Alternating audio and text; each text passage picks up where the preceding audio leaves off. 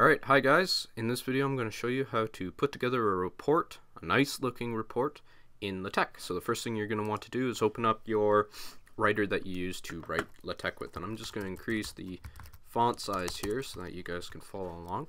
Next, you're going to want a folder to keep the files for your project in. So I just put it right here on my desktop, Latex project. Now to begin, you have to specify what kind of document you're going to want to write, and you're going to do that using the document class command. So this is where you could write a book or a report or whatever you want, a pamphlet. Since we're doing a report, we're going to do an article. Use the curly brackets to contain the command. Next, you're going to want to begin your document, and of course if you're going to be beginning a document, you're going to be ending a document, and you need to specify that. So I'm just going to save this now, and I'm going to stick it inside of the Latex project, and I'm going to call it Tobias report, because this is going to be a report on Tobias. So first thing that a report starts with whenever you open up a report is the title page. So I'm going to start off with the title page, and I'm going to show you how you can make your own custom title page. So if you want a shortcut, you can make a title page using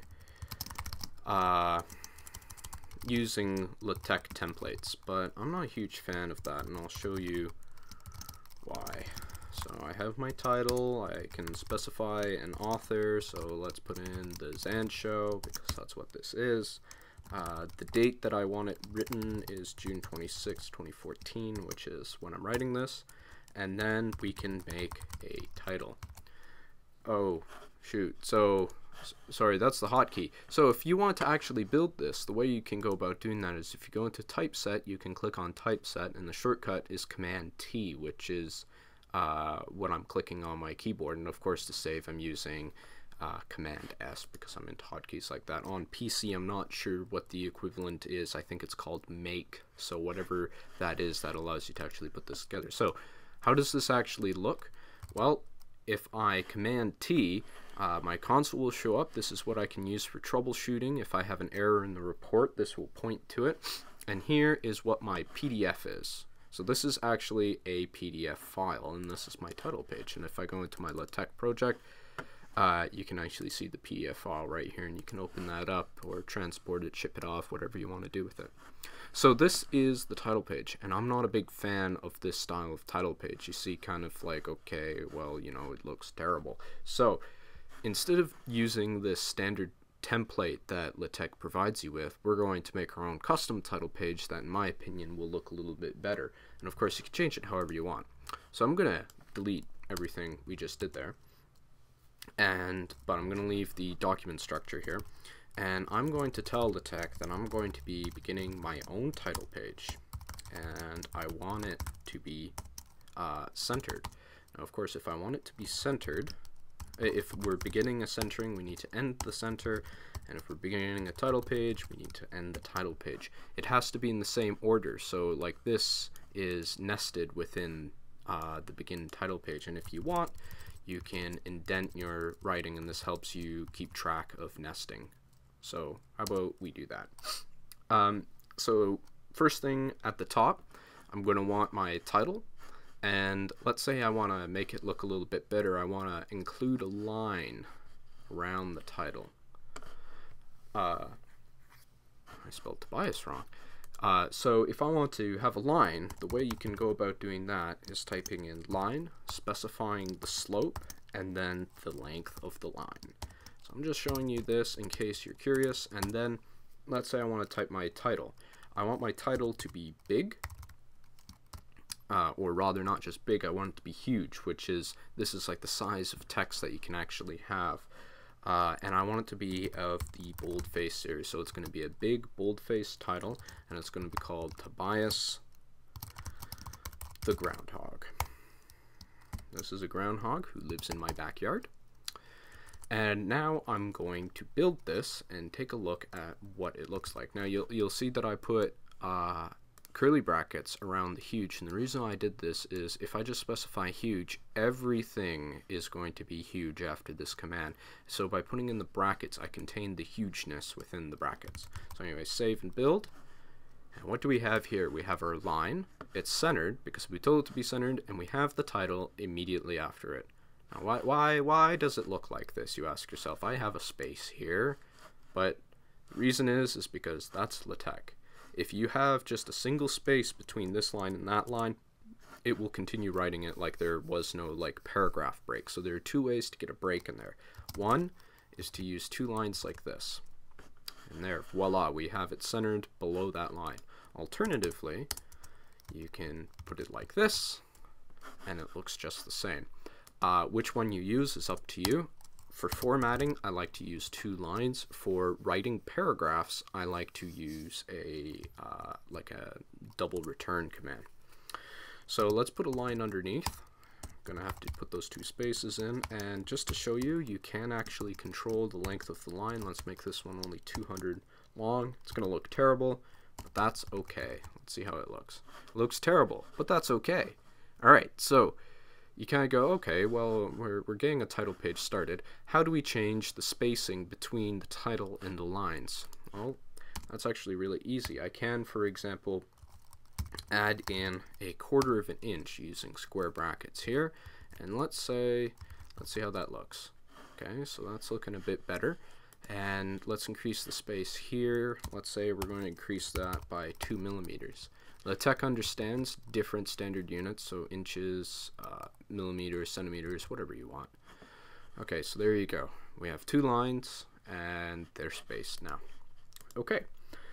So now that that's done, let's put in, like, most people who are going to be writing reports watching this video are probably doing it for school or maybe for work or whatever. So you might want something like a company name here, or the university that you're from, or some extra information before you kind of go into your author block. So the way I'm going to go about doing that is, first I'm going to give myself some space to work with, and then I'm going to call it the production name. So I like, you know how you can sometimes see in titles where it's all like capitals.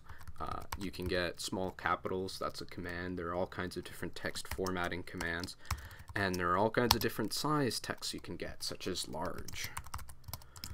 So this is me, Sancho production, and let's add in another 75.75 centimeters. Wonder how that's going to look.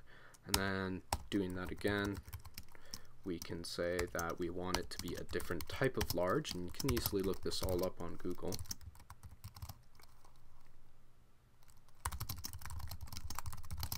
Simple report. Okay, so let's see how this looks.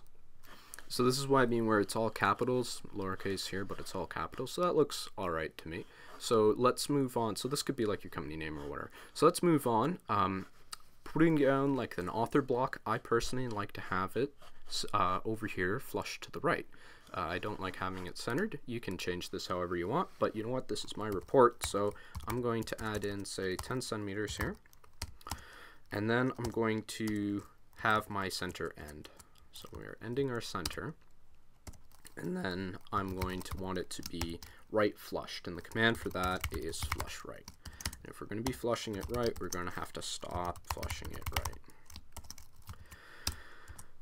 Inside of here, we can, let's say if I keep on using the same format because I feel like it, we can use a different size large. Let's put in the author, so that would be Zan B. That's me.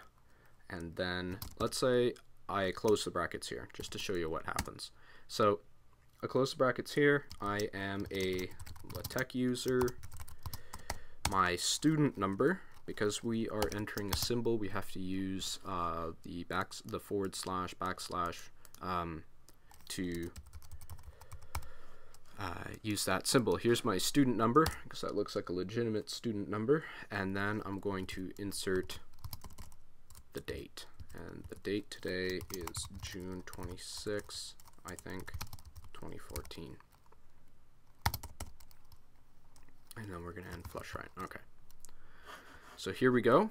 You can see that this is large, this is not large, this is all capitals, and it's because we ended it with that bracket. So let's move that bracket down here and take a look. Okay, cool. So now we have a title page. Really simple. but in the interest of saving time, you can tinker around with this as much as you want, and you can add a picture here if you wanted, anything you want. Latex can do it all. Alright, so now, what do we do? Well, let's say you want to start your next page. Well, where do you start it? You're going to want to start it after your title page, and I'll show you why. So let's say if we were to enter text here. Okay, let's say we were to shorten this to 9 centimeters so that we don't run out of room on the page and rebuild it.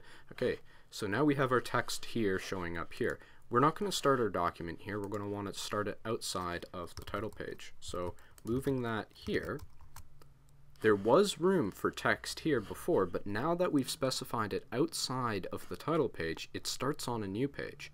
And you'll also notice on the title page there's no page number here, but there is on the second page. And the reason for that is because this is the first page of your document. You typically don't number your title page. And so this is officially where our report really begins, but now we have a nice looking title page. So in the next video, I'm going to show you how to start your sectioning, and we're going to progress on this Tobias the Groundhog report. See you then.